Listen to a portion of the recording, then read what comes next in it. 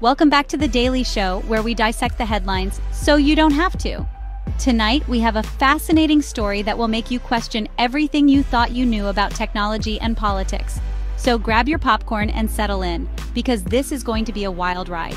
Now, folks, you know how much I love a good paradox, and today's story is a real head-scratcher.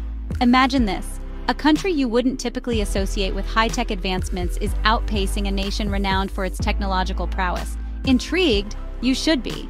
Get this. A new study says that members of parliament in Burundi are more digitally savvy than their counterparts in Kenya. Yes, you heard that right.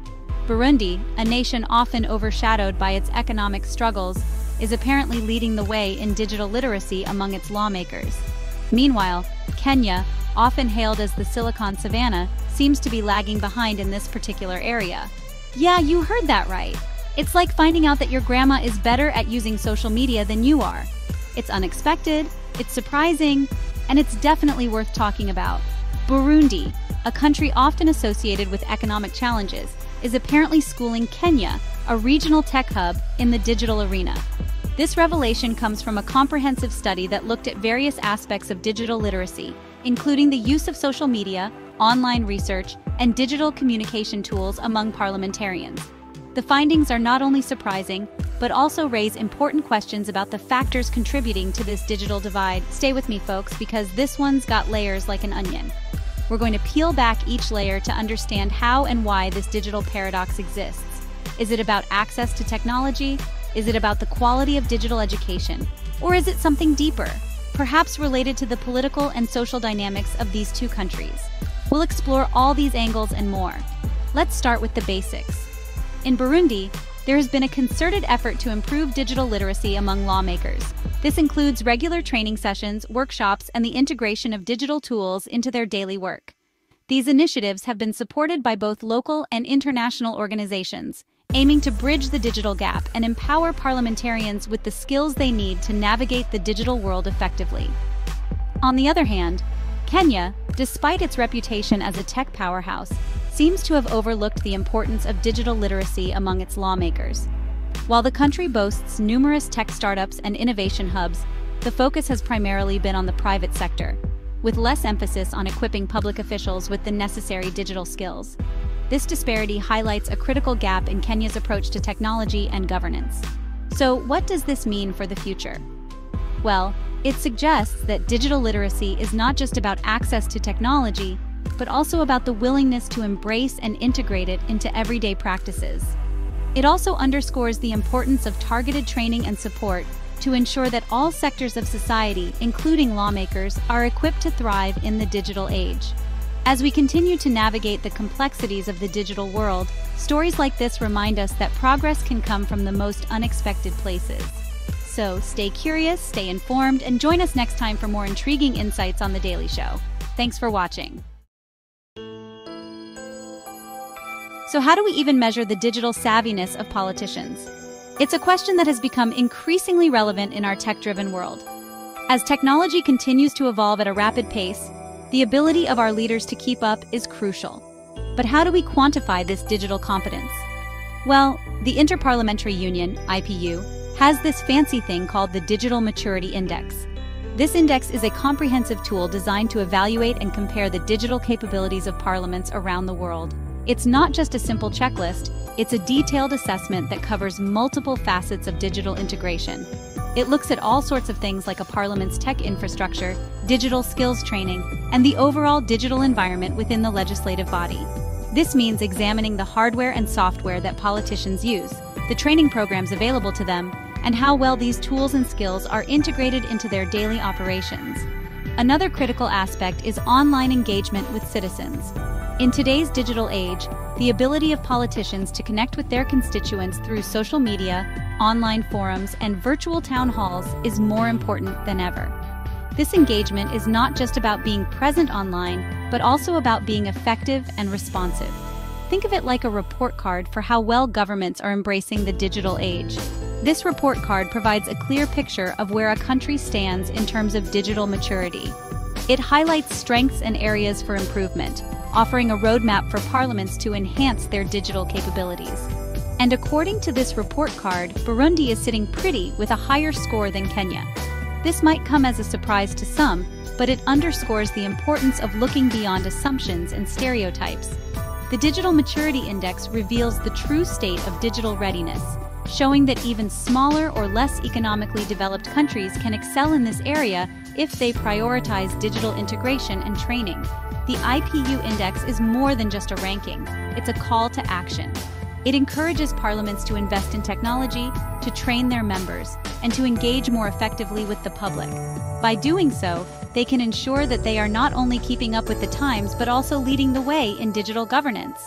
So, the next time you hear about the digital savviness of politicians, remember that there's a whole system in place to measure and improve it. The IPU's Digital Maturity Index is a vital tool in this ongoing effort, helping to create a more connected, informed, and digitally capable world. Now, I know what you're thinking. Burundi? Really? But hear me out. Despite facing resource constraints, Burundi has made remarkable strides in leveraging technology within its parliament. They've invested in reliable internet access, equipped their MPs with digital tools, and even embraced e-parliament systems for voting and document sharing. They're basically running a tight digital ship over there. Kenya, on the other hand, presents a bit of a puzzle. While the country boasts a vibrant tech scene with startups popping up like daisies, it seems the parliament hasn't quite gotten the memo. Sure, they have the infrastructure, but the actual adoption of digital tools and practices within the parliament seems to be lagging behind. It's like having a state-of-the-art kitchen but still ordering takeout every night. Section 5, the Global Digital Divide, a Looming Crisis. This Kenyan-Burundian conundrum actually highlights a much bigger issue, the global digital divide. Across the world, there's a growing gap between those who have access to technology and those who don't. And this divide isn't just about who has the latest smartphone, it's about access to information, education, and economic opportunities. It's about having a voice in the digital age. Section 6, Bridging the Gap Strategies for Digital Inclusion. So how do we bridge this digital chasm? Well, it requires a multi-pronged approach. We need to invest in affordable internet access, especially in underserved communities. We need to prioritize digital literacy programs to equip people with the skills to thrive in a digital world.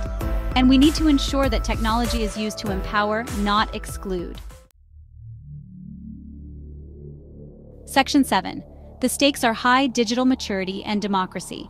Look, this isn't just about tech for tech's sake. This is about the future of democracy itself. In the 21st century, a digitally empowered citizenry is crucial for transparency, accountability, and effective governance. When parliaments embrace digital tools, they can connect with their constituents in real time, gather feedback, and make more informed decisions. It's about bringing government into the digital age. Section 8. A call to action: investing in a digitally inclusive future. So let's get this straight. Bridging the digital divide is not a luxury, it's a necessity. It's time for governments, tech companies, and citizens to work together to create a more equitable digital future. We need to invest in digital infrastructure, empower individuals with digital skills, and ensure that technology is a force for good in the world. Section 9. Conclusion: embracing the digital revolution for a more equitable world. We are living in extraordinary times, folks. The digital revolution is not just a buzzword.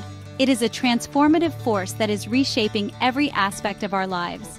From the way we communicate to how we work, learn, and even entertain ourselves, technology is at the heart of this change. But with great power comes great responsibility. It is up to us to ensure that this digital transformation benefits everyone, not just a select few. The digital revolution has the power to transform our world for the better, but only if we make it accessible to all. Imagine a world where every child, regardless of their background, has access to quality education through digital platforms. Picture communities where the elderly can stay connected with their loved ones and access essential services online. Envision a society where people from all walks of life can collaborate and innovate using digital tools. This is the promise of the digital revolution, but it requires a collective effort to make it a reality. Let's learn from Burundi's example and embrace technology as a tool for progress, inclusion, and a brighter future for everyone. In Burundi, we see how digital initiatives are bridging gaps and fostering development. Politicians are using tablets to streamline governance, and community events are leveraging digital devices to bring people together. These efforts are not just about technology, they are about creating opportunities and building a more inclusive society. By following Burundi's lead, we can harness the power of the digital revolution to drive positive change on a global scale. And that's our show for tonight. We hope you found our discussion on the digital revolution enlightening and inspiring. Remember, the future is in our hands and it is up to us to shape it. By embracing technology and ensuring its benefits are shared by all, we can create a more equitable and prosperous world. Join us next time for